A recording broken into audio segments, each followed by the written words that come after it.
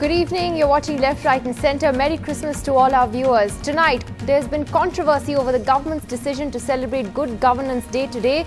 Did it undermine Christmas? Was it appropriate to celebrate it though, because it's also Atal Bihari Vajpayee's birthday? Also, as the debate heats up over the Bharat Ratna to Mr. Vajpayee and Madan Mohan Malviya, Amartya Sen joins us for a special interview. But first, on the program this evening, it's meant to be a holiday, but the government went ahead with its functions in various ministries to mark Good Governance Day today, led by the Prime Minister himself, who continued his Swachh Bharat campaign in his constituency, Varanasi. While the centre insisted that attendance was not compulsory, several government departments were working today for some good governance event or the other. The move has sparked off a row over whether this undermined the festival of Christmas. From the launch of the e-auction process for coal allocations, a flood of online initiatives in information technology, to celebrating 14 years of the Pradhan Mantri Gram Sadak Yojana, the Narendra Modi-led government marked former Prime Minister Atal Bihari Vajpayee's 90th birthday as Good Governance Day. With the Prime Minister himself continuing with his Swachh Bharat campaign, with BJP leaders across the country lending a hand, making it at least a part working Christmas for these mantris and bureaucrats. It's the second working holiday after the Swachh Bharat campaign that was kicked off on Mahatma Gandhi's birth anniversary. The government, though, insists that it was all voluntary. There is no force. People are at liberty to celebrate these functions in whatever manner they fit.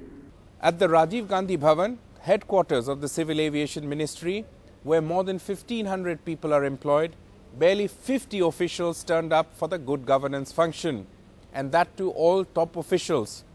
And the minister started the proceedings by wishing everyone present a Merry Christmas. World over, and rather more so with us, we have been trying to make government responsive and less obtrusive. Not everyone, though, warmed up to the idea of Good Governance Day on Christmas, with Bengal Chief Minister Mamata Banerjee even saying every day is Good Governance Day.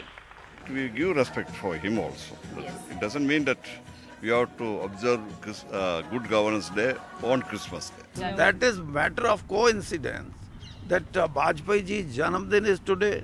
For many in the BJP, the tenure of former Prime Minister Atal Bihari Vajpayee is an example of managing a tough coalition and running a successful government. But celebrating his birthday as Good Governance Day, that's also Christmas, means escaping the controversies that come along with it is almost impossible. In New Delhi with Sandeep Hukan, Ketki Angre for NETV.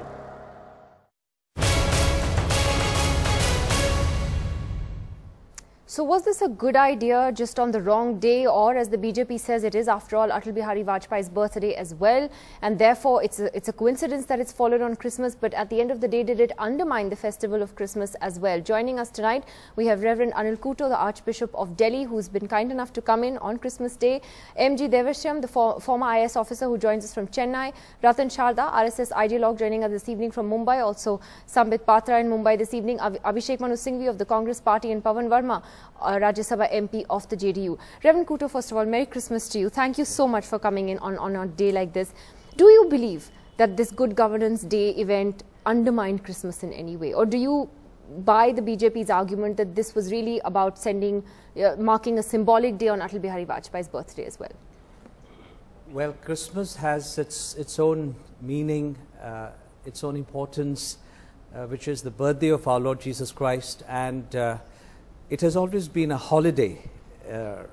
We have never had any interference with this holiday for all these years. And to also announce Good Governance Day and take off, you know, that kind of importance of Christmas, and call people to work and have a full work schedule and so on. that certainly undermines the whole importance of Christmas. Of course, in no way to downgrade the importance of Vajpayee ji and the contribution of Shri Atal Vajpayee as our Prime Minister, certainly.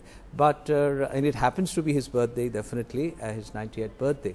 But to make it into a full working day and to have sent a circular and so on to the school, Navodaya schools and to other CBSE schools, you know, that they should have so many activities on that particular day and so on, certainly undermines to a large extent the importance of Christmas. What is the message that you think it sends?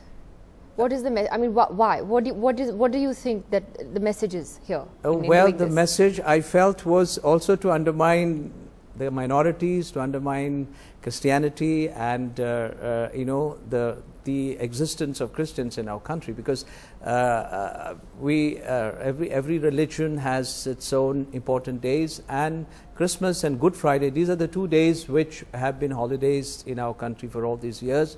But if something else is being announced on that day, and that is eclipsing to some extent, or if not sidelining to some extent the meaning of that day, certainly I feel it's you know, undermining indirectly, obliquely, subtly the meaning and the importance of Christmas for the whole country, which is secular and which celebrates the feast of all festivals of all religions. I think that's a very important and strong point you make, and I'll take that to Sambit Patra of the BJP. That Sambit, you heard what Reverend Kuto there was saying, that I think there's a sense of hurt in the Christian community today about why today was chosen as Good Governance Day. That Christmas didn't get that kind of space and importance that it should have for everyone in this country, because we are a secular country and we should and do celebrate, you know, all religious festivals. Sambit, I take that to you. Nidhi, first let me begin by wishing everyone on the panel and all the viewers of NDTV a very happy Christmas, a Merry Christmas, and a Happy New Year that is to come very soon. And I can understand what the father is saying, but we have a very different point over here. Let me begin by a very single example. I was a medical student. I remember I applied for a vacation once, and my head of the department called me. He told, Sambit, why do you have to go for a vacation? Please stay back because you have to study hard. I told, no, please, I want a holiday. I have studied enough. He told, see, Sambit, in the body, if the heart, the kidneys and the lungs, these essential body organs, go for a single minute vacation, then life will cease to exist. I mean, all the thing that the point that I was trying to make over here is, governance is a no vacation job. It has no holidays. The only thing is that we have over here named it as a Good Governance Day. And I believe personally that this is the best way as to how we can celebrate Christmas. I mean, Good Governance Day is no insult to anyone. It is not a bad governance day that one is celebrating. One has named this single day as a Good Governance Day. Why not the 27th of December? Why not the 1st of January? Begin the new year with Good Governance Day. I mean, if you have to, why the 20th? I mean, I know you're saying it's for Atal Bihari Vajpayee's birthday, but it could have also been New Year's Day. I'm just no, Nidhi, every day is a Good Governance Day under this government. Let me remind you. But the issue is, no, this may be symbolism, as you told, because of Atal Bihari Vajpayee's birthday. But then the government has to send out a strong message. The government has to reassure the people that please don't worry, we are there for you, and this is a new government, and this government is committed towards. No, see, I told you this is the best way of celebrating Christmas. It's not that we did not want the people to. Nidhi, you have to allow me uninterrupted time. I'm explaining. Why not do it on Diwali, Sambit? Just a genuine question. Yes, who knows? This Diwali also may be called as something called as Good Governance or the Best Governance Day. You have to wait for the Diwali then. There's no distinction between Diwalis and Christmas. I would rather envy my Christian friends that they had a way of celebrating Christmas in a very different way. I mean, yes, Modi ji was in Diwali working in Kashmir. He did not even celebrate his Diwali. But the more important issue is I envy my Christian friends that at least Christmas has been called as a Good Governance Day. It is not an insult. It is rather an adjective in a good way. So what is the problem? But that's not how they feel, Sambit. That's not how they feel. No, no, tell me, has any single Christian family or any single family in this country has been affected by this Good Governance Day? Has anyone been told not to celebrate Christmas? No, has anyone been are stopped only from Christians going meant to to church, celebrate from Christmas? praying? Are only Christians, is that the country we want to become, where we segregate not festivals? at all. Even where you stop Nidhi in any way, that you are debating, I mean, it is a self-imposed exile, I would say, but no one stopped anyone in this country from celebrating Christmas. We are all allowed to go out and say Merry Christmas to everyone. We all are celebrating in a sense. In fact, Good Governance Day is nothing but celebration. So the country is celebrating Good Governance Day, country is celebrating Christmas. There is celebration in the air. That's the big question. So why, if there is celebration, why people are questioning the choice of day then maybe that is what has come under question, and Abhishek Singhvi wants to come in on that. Abhishek Singhvi, the BJP also though does have a point that if it wants to commemorate something in Atal Bihari Vajpayee's name, it's not their fault that his birthday also falls on the same day. So can they be faulted for that? Nidhi, this is a very serious issue, and it makes it worse when the BJP tries to be too clever by half. An example of which you saw just now. When you try to camouflage something, disguise something and give over clever answers, then it underlines the sinister nature of what you are doing. Just consider, Nidhi, you will start having Good Governance Day on Christmas out of 365 days. Mr. Vajpayee would be the first to protest. He is a statesman, a quality which a lot of BJP leaders don't have. Will you choose, let me give you an example, if you have a Congress government in the center whose icon is Rajiv Gandhi, if you have a communist government in Kerala whose icon is a communist leader of Kerala, let us say Mr. Achyutanand, and a third government of TMC in West Bengal, suppose they start having the commemoration of these leaders on Diwali, Eid and Christmas. Because for each government he is the icon. Now what happens to Eid, Christmas and Diwali? And is it not absolutely hollow to wish your viewers Merry Christmas and then to say that we are actually adding to the luster of Christmas by calling it good governance? Is that not too clever by half? And what is the possible reason but for a subtext, a symbolic message to be sent that we do not treat minorities equally? You are sending a clear, unequivocal subtext. Will you have a celebration tomorrow by, let us say, a poverty removal day on Eid? And will you have Swachh Bharat on Diwali? Incidentally, since 16th May, one Diwali has come and gone. And thank God, as a Hindu, but as a citizen of India first, before as a Hindu, I would object to Diwali being a Swachh Bharat day. And who are you trying to fool, Nidhi? Are you thinking that the whole country eats grass when you say that by a directive of the government you should celebrate good governance in schools and ministries? No, people are so terrified of Mr. Modi that 89% of ministers will turn up in the department. And do you expect lesser mortals like you and me, who are secretaries, additional secretaries and joint secretaries, to stay at home and not come to the ministries? Yeah, I think that's a point. I think that is the point that's being made, that it's not exactly voluntary despite what the government may say. Yeah. And one last point. What is the concept of a holiday? It's called in the Western world Sabbath. What is a holiday? A holiday, and I am for one quite happy if you abolish all holidays in India. Let's have a universal rule. But so long as you have holiday, the purpose of a holiday is to commemorate the memory of the person or event after which you have given the holiday. So you are supposed to, you may not actually do it, think of Gandhiji on Gandhi Jayanti, think of Christ and the Christmas and the Christian ethos on that day, and so on and so forth.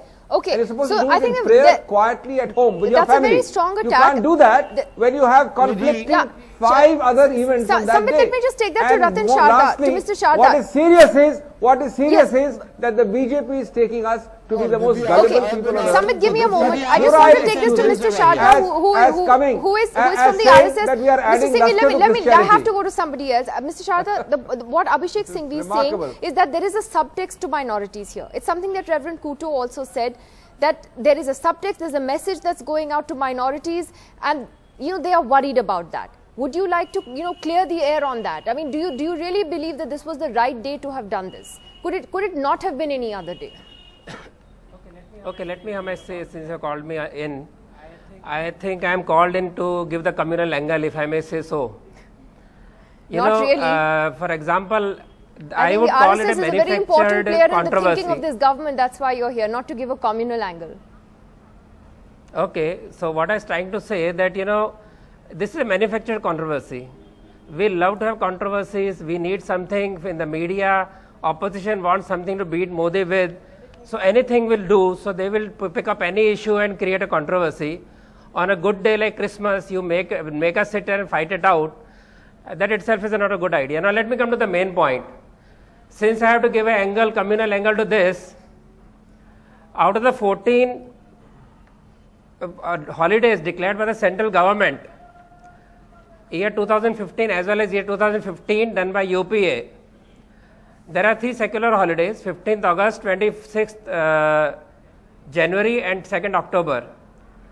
There are 4 Muslim holidays, 2 Christian holidays and only 2 Hindu holidays, because by grace of secularism, Jains, Sikhs and Buddhists are no more Hindus and they have 1 holiday each. So out of 14 holidays, Hindu have only 2 holidays, Christians have 2 and Muslims have 4. I don't know what is the logic behind it. We Hindus love to have festivals, all the Indians love to have festivals, they enjoy every festival.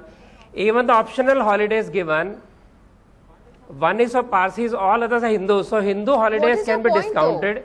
What is the point that you're trying to make? Point is, this whole idea of, you know, BJP attacking minority rights to have holidays is a bogus argument. That's what I'm saying. Modi is trying to make people work. He's trying to change the work culture. Hindus have been asked to give up holidays on festivals because we want productivity. We had in my company where I work with my people, we had a Muslim, director who never gave a Eid holiday. We had a company where the are you going to ask Mr. Modi to get all the government ministries to work next Diwali? Nidhi, how many holidays I've been left with? So I have been left with 2 holidays. I mean, if they have Good but Friday I have only and 2 Christmas, holidays. I mean, so that's so let take us start Christmas somewhere. away as well. But is it compulsory? Are you asking Christians to drop their festival and come for work? So only Christians celebrate This Christmas. the whole idea. Only the Christians whole idea should of creating celebrate this Christmas. issue itself is wrong. Only Christians should celebrate Christmas. That's what you're saying. Hindus don't celebrate Christmas. Do you mean to see this is sheer hypocrisy, because most of the communities celebrate the holidays, a few of others also participate. Do you tell me they celebrate? I am saying a few of them also come together to celebrate the festivals. Does that mean that all the people should have holidays? What kind of holidays we give for all the national heroes? I remember in school days we had Nehru's birthday. He went on saying that Aram haram hai, and we had a holiday. So are you respecting our elders? Are you respecting our leaders, icons? We want to have holiday on every kind of reasons. Well, I think what you said is very, very controversial, and I know Pawan Verma is dying to jump in. Mr. Devasam from Chennai wants to come in on that particular point. Sir, you've been an IAS officer. Not together for development issues, talking about festival holidays. No, because it's not just a festival holiday. It may be to you, but I think it means a lot to a lot of other people. Mr. Devasam, yes, sir. But you have no worries that Hindus forming 70 to 80% of the population have just 2 holidays. Nidhi, either only some panelists Mr. Devasam, please, sir, come in from Chennai. Please, sir. I'm going to turn down the mics. One second. Yes. I think, Mr. Shada, let's let Mr. Devasam come in. I gave up so many Hindu holidays. Mr. Devasam, come in. Do you buy this argument that is being made by the RSS, sir? You've also been an IAS officer. Do you believe that IAS officers today, bureaucrats today in the government of India had any choice but to come? I mean, the government said it was voluntary, but if you were still in office today, what would you have done? I have cancelled so many. Mr. Sharda, one moment, sir. One moment, Mr. Sharda. Yes. Will you please allow me to yes, sir. I'm going to turn down the mics, guys.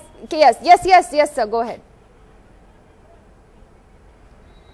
Now, you see, as a Christian myself and a former civil servant, I will look at it in a 3 different perspectives. Number 1, Christmas is not only a Christian festival now. It is a national festival. It's a universal festival, and within Christmas itself, there is a message of good governance. the message of Christmas is, it is not just Christmas trees or Christmas cake or just festivals. The message of Christmas is glory to God in the highest, and on earth peace to men of goodwill. Peace and goodwill are the essence of governance. Now, second point is there an attempt to undermine or sideline Christmas? That's a question that needs to be debated. Let us not get overexcited about it. I really do not know, because today was the birthday of the former Prime Minister and they are celebrating Good Governance Day. Now, third is the most important point. What kind of governance are they talking about? Just some people getting into the office, initiating certain programs, that is not governance. In fact, basic understanding governance has not taken place and it has been reduced to a mere kind of tokenism. Now, let us look at it holistically and say whether is there any major initiative that has been taken by the Modi government in bringing about good governance. My answer is, I doubt whether the same thing has taken place. Instead of making Christmas as a good governance day, it has unnecessarily created a controversy.